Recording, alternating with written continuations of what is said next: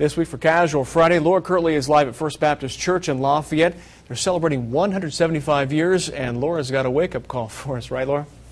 That's right, Joe. I was using the chimes here. I probably woke up everyone in downtown Lafayette, and I'm joined by Harry Moeller here, who is a church member here at First Baptist Church, and also has a lot of history, knows a lot of the history here. Anyone who's been driving by or walked by the church knows it's a pretty incredible place, and 175 years old. We're celebrating our 175th anniversary.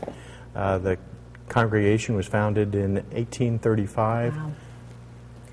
Pretty remarkable. And the inside of the building itself is pretty remarkable. When you look at the front, you said this is all black walnut. Right. In 1882, they constructed this church with black walnut for the organ. A lot of the wainscoting trim around the church was very nice. Well, and this organ itself, is when you walk in, your eyes are sort of drawn to it, and it's still in use. Yes, it's original equipment.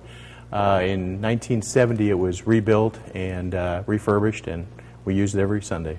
And it's also, you were saying the ceiling has a story to itself as well. I mean, it looks older, but this has sort of been redone. Right. We're researching the church for the anniversary, and we found out that the original ceiling was a fresco, just like the Sistine Chapel, with Bible stories on each of these panels. And in the 1930s, they remodeled it, and we lost a little color. Yeah, well, but you were saying some of the members of the congregation remember it. Right. We had a few members of the congregation that remember being in church when they were kids and parts of the ceiling falling on them before they remodeled. Well, good thing they remodeled, but you did lose, you lost a little something, but still, you feel like you're stepping back in time when you walk in here. Oh, it's very nice, yes. And we have a couple pictures that you sent us.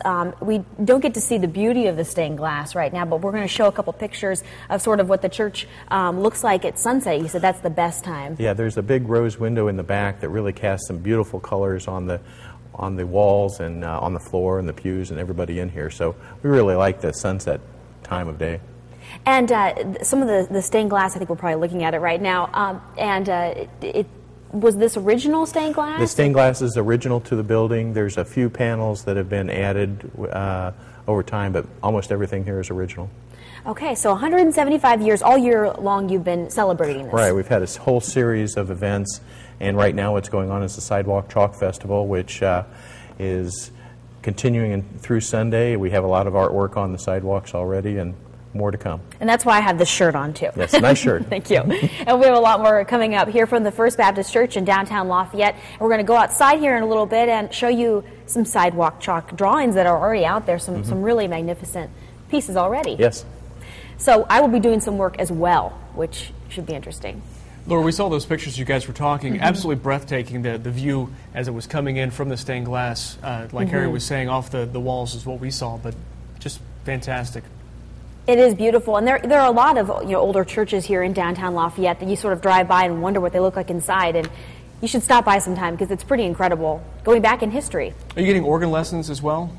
You're going to do that? No, chime lessons. Okay. I'm not going to even touch the organ here, but the chimes, I do feel very powerful. All right, Laura, thank you very much. We appreciate it. Okay, sunsets haven't been so bad this week. Right.